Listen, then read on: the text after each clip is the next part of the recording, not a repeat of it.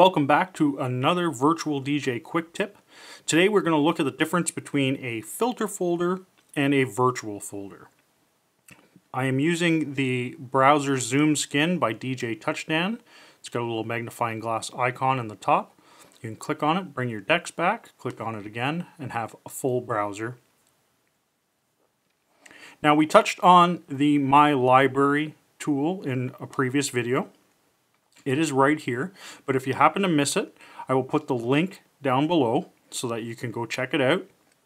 It does have the My Library overview as well as the browser Zoom Skin, both in the description. You can download both. Today we want to look at virtual folders first. So we go up to our left-hand side menu and select Add a Virtual Folder. Now we'll just leave it named virtual folder, but you can name it whatever you'd like. As soon as we start our virtual folder, this creates its own little kind of drag and drop menu. It's a static folder that you can use, and you can just grab whatever files that you want and drag them in. So if you have a client that needs certain songs done and things have to be played, you need to keep track of that. Some of the greatest things you can do is just drag and drop instead of making a playlist, especially if there's no specific order that they need to be played in. So if we go to the virtual folder, you can see that the songs that I've dragged and dropped are now in there. So that is basically what a virtual folder is. It's a static folder. Nice thing about the virtual folder is you can create another virtual folder and call it, well, this one will be a subfolder. And what it does is that you can use the main root folder for the entire gig that you're going to do and then have subfolders streaming off of it, such as maybe formalities or introductions or dancing or whatever folder you need to do. You can organize it that way.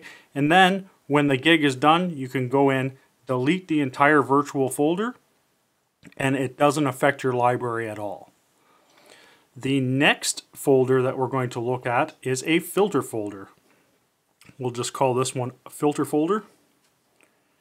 And you'll notice that a little filter folder menu will pop up. So filters are basically examples, little pieces of script that you can create to pinpoint certain sections of your database.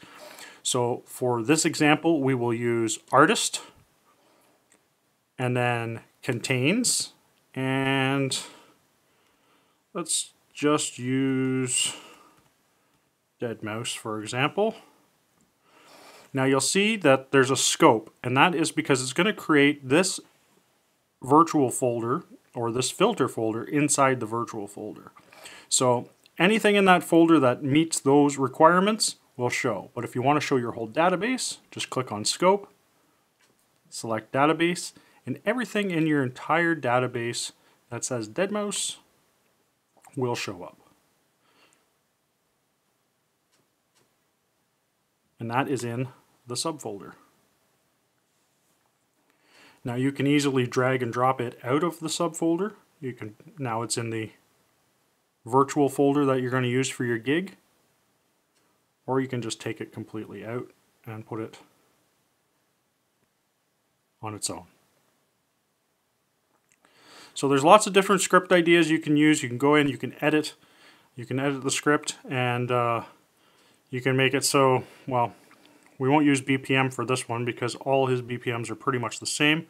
But if you wanted to like pinpoint a certain BPM of songs, a range of songs, you could go by BPM, and then you can use an operator is greater than or equal to, and we'll say 130 BPM. And that'll show you all the songs that are in your library that have a defined BPM of 130 or higher. So there's a couple examples. You can do that with just about anything. You can make complicated scripts, but nesting folders is a very handy tool. If you have any questions or you want to see a specific filter folder example or virtual folder or how to use them, please leave it in the comments below. I will make a video for you. As always, thank you for watching. Until next time, keep your head in the mix.